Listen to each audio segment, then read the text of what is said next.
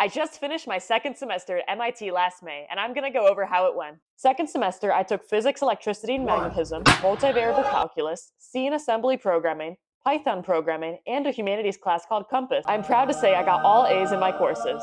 Going into MIT, I was worried it'd be nearly impossible to get A's. I was the valedictorian of a random public high school in a cornfield, and MIT was the big leagues with seemingly every Olympiad winner on the planet, all in one place. But I can assure you, with hard work, it's possible for anyone admitted to get A's at MIT or any other elite school. My biggest advice is to stay organized and attend office hours. To stay organized and ensure I never missed a deadline, I use Notion. Before the semester, I went through each class's syllabus and put down reminders in advance of every assignment deadline. This ensured I never missed a due date. Office hours are amazing. At first, office hours didn't really work for me. The TAs were never able to answer my questions. But then I realized what's more important is going to the right office hours. There will be at least one office hours per each of your classes where the TA or associate professor running it explains things in a way that makes sense to you.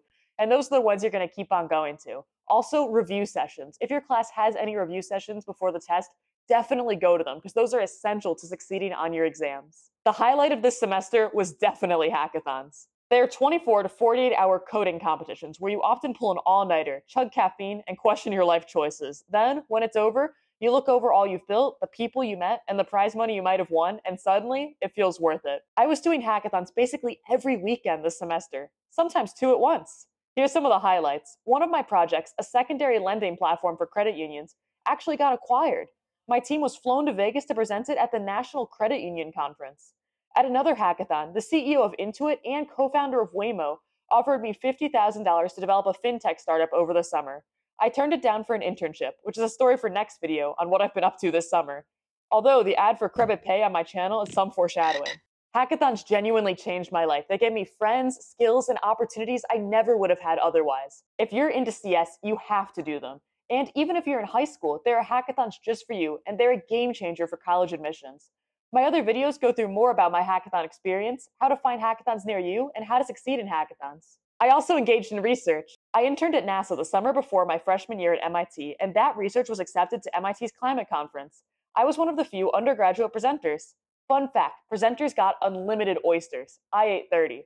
I also was accepted to present at the Stanford C3E Climate Conference. I kept doing my own research, and some of my independent AI research was accepted to the Tapia Conference this September in Dallas. If you're an undergraduate, I recommend doing research either with a professor or on your own and attending research conferences near you. I learned so much from experienced researchers. So, did I survive? Yes, but barely. Between all-nighters for hackathons, all-nighters for homework, and all-nighters for internship applications, it was the hardest year of my life. But I came out of the year with straight A's, friends, and opportunities I never expected. Subscribe to see my next video where I'll talk about what I've been working on, why it took me so long to upload this, and a major life update, all courtesy of hackathons.